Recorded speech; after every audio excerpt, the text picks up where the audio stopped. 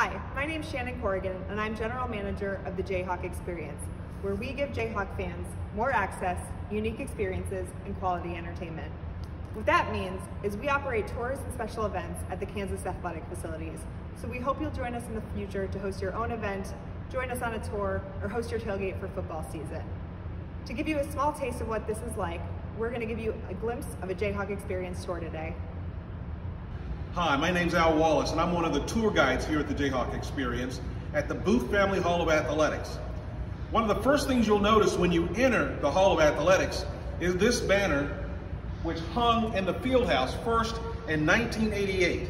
In fact, it hung the last time Mike Krzyzewski brought a Duke basketball team to the field house. Duke actually won that game in double overtime, but the foundation was laid when a group of 10 students, a few of them art majors, made their way to a dorm on Daisy Hill. You'll notice once again, this banner is made out of shower curtains.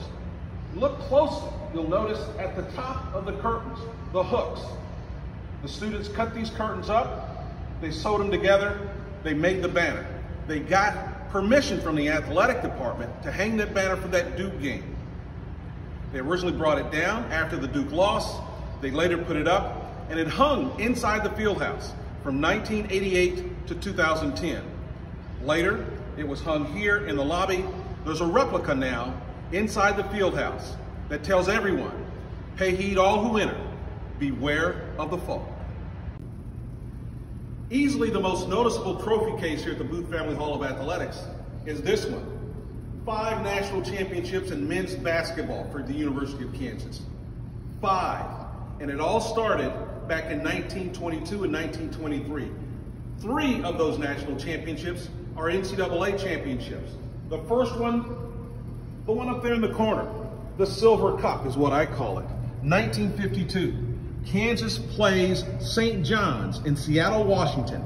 The Jayhawks, led by Clyde LaVellette, beat St. John's for the national title. The head coach of that team, Fog Allen himself.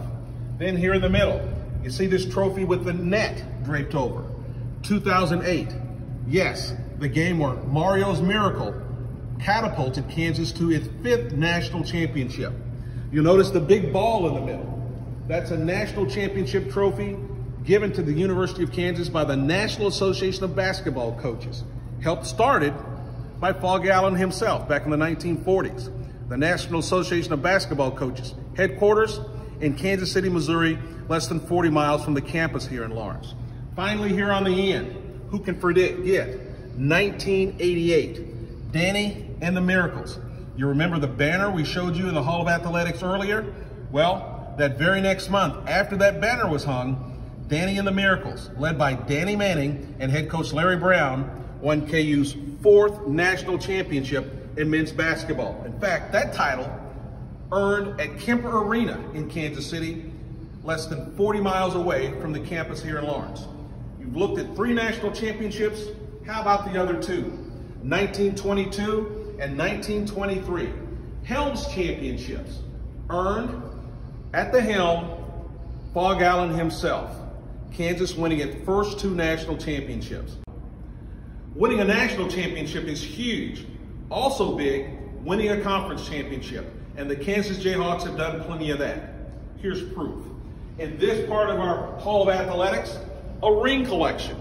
These rings belong to Max Falkenstein, a KU grad who from 1947 to 2006 was behind the microphone, television, and radio as the voice of the Kansas Jayhawks.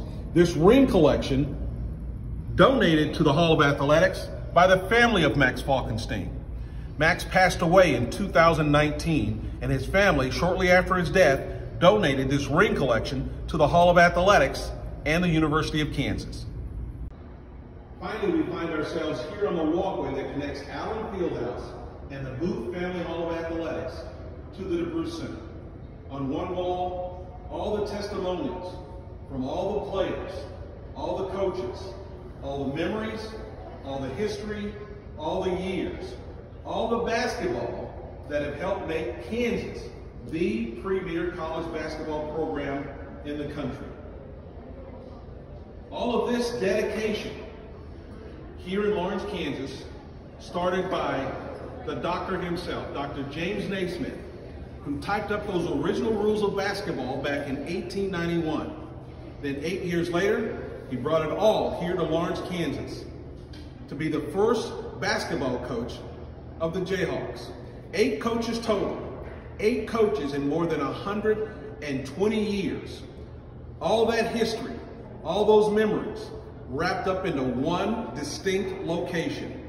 The centerpiece, those original rules. The original rules, one big reason why this is the destination for college basketball in the United States. Allen Fieldhouse, the DeBruce Center, and all that history wrapped up into those 2 pieces of paper typed up back in 1891 by James Naismith.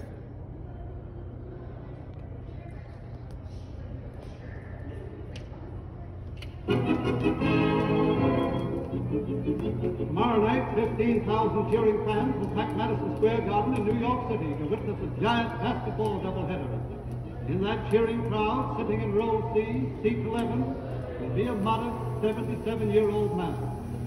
Those fans won't know that he made possible the game they're watching. But you're going to meet him now. Sandy Coffee has brought him here tonight all the way from Lawrence, Kansas.